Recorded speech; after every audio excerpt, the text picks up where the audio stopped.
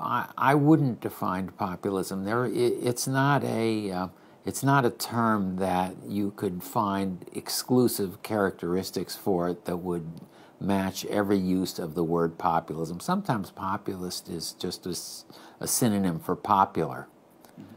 I've heard Putin called a populist. Ronald Reagan used to be called a populist. I'm talking about a specific political tradition that begins in the United States in the 1890s and then travels across the Atlantic in about 1970 or so and becomes a big deal in Europe in the 1990s, about 20 years later.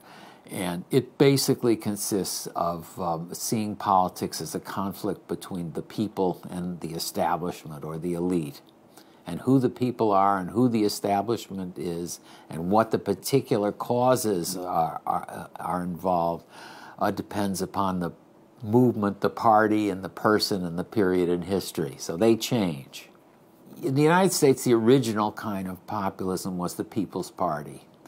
And that's a populism that's primarily uniting the middle and the bottom of society against the top, against the money power, then later Wall Street and what have you.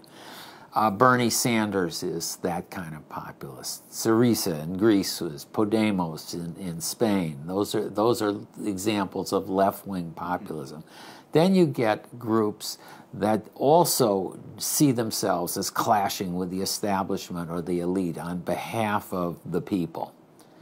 And they do have a lot of the same issues. For instance, Donald Trump was as concerned with runaway shops, corporations that move overseas in order to avoid paying high wages, as Bernie Sanders was. He was also against corporations that moved their headquarters in order to avoid paying taxes. So, you know, and in the Tea Party, you find opposition to Wall Street. But you also find a third thing, which is the idea that this establishment or elite is coddling another group, an out-group, African Americans, Mexicans, Muslims, at the expense of the people. So that's the other element that you get in right-wing populism. Now what I was going to say in terms of qualifying it is, if you look at the domestic program of, let's say, the Front National in France, it's to the left of the Democratic Party in the United States on national health insurance, on banks, on all these kinds of issues. So the Danish Folk Party, the same thing, on some issues to the left of the socialists there. So it's a tricky definition, but there is a difference again between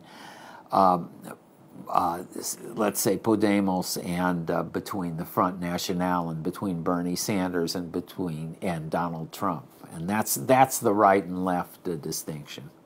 Would you define the alt-right as being populist? I don't. I never heard of this alt-right until middle of the Trump campaign, and I think it was.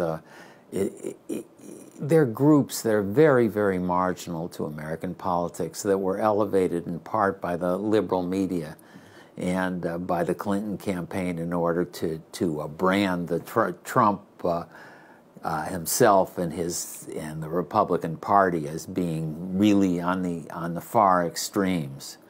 I don't think it's a. So are you suggesting that the alt-right is a creation of liberal media? There are some people. There are white supremacists. There's been a Nazi party in the United States of some kind for 60 years or 70 years, and you can always go out and find these people demonstrating or something like that.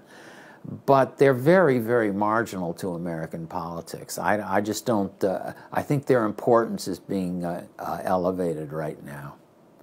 If Marine Le Pen managed to win that election, which I very much doubt will happen, but of course I doubted that Donald Trump would be elected too, that would be a real change in European politics, and it would threaten the fabric of the EU. I mean, the other thing about the Freedom Party in Austria is that's a pretty prosperous country.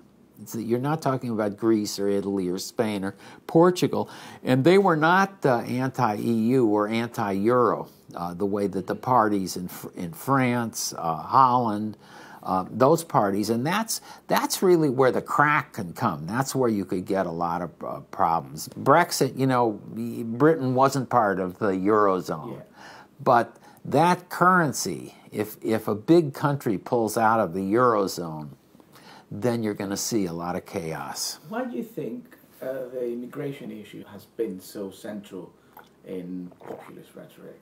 Economically, I know there's research that says that countries benefit by it. I think some of that is propaganda, because one of the main benefits from the standpoint of business is it really does put downward pressure on wages, especially if you get a really large influx of immigrants.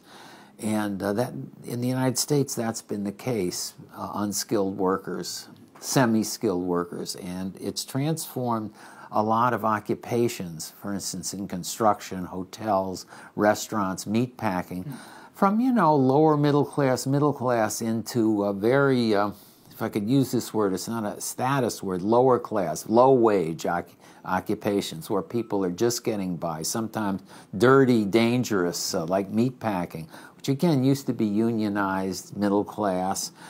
So there is a really important economic dimension.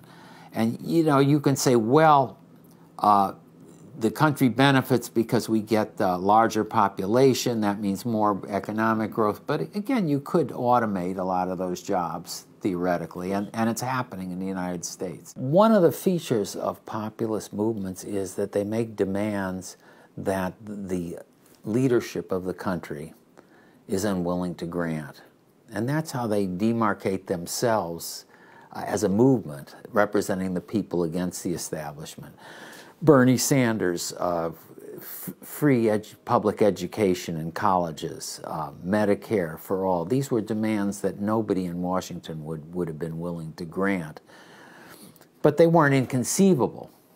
They weren't things that, you know, no country could grant, because obviously that's the kind of thing you could find in Canada or in Western Europe.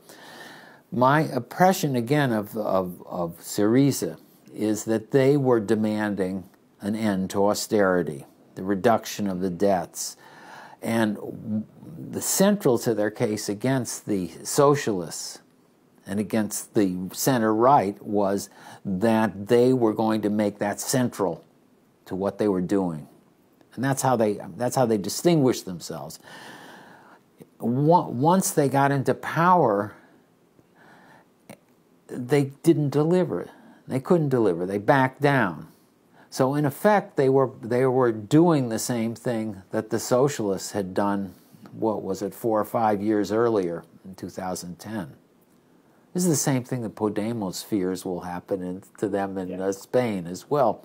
So in that sense, they become a governing party, but they no longer are a populist party. They're no longer representing the people against the leadership in the country.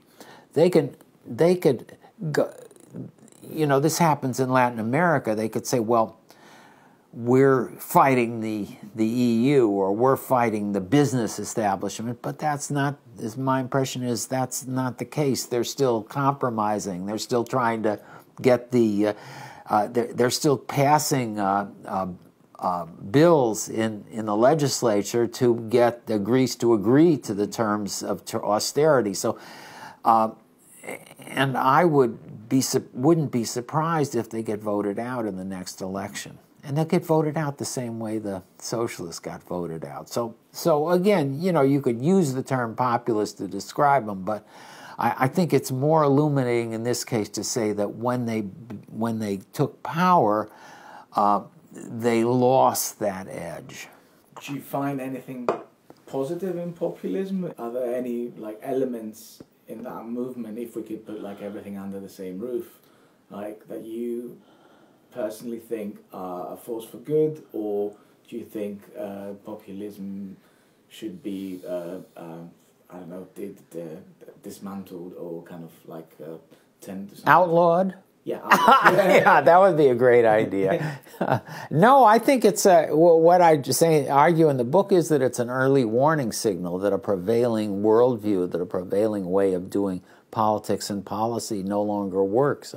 And I think that's true of both the right-wing and the left-wing varieties, that United States, we have to figure out a way to deal with this society where 30% are doing very well and 70% are not doing as well. Both Trump and Sanders were symptoms. They made clear that there was a problem. Whether they had the solutions to them is something else.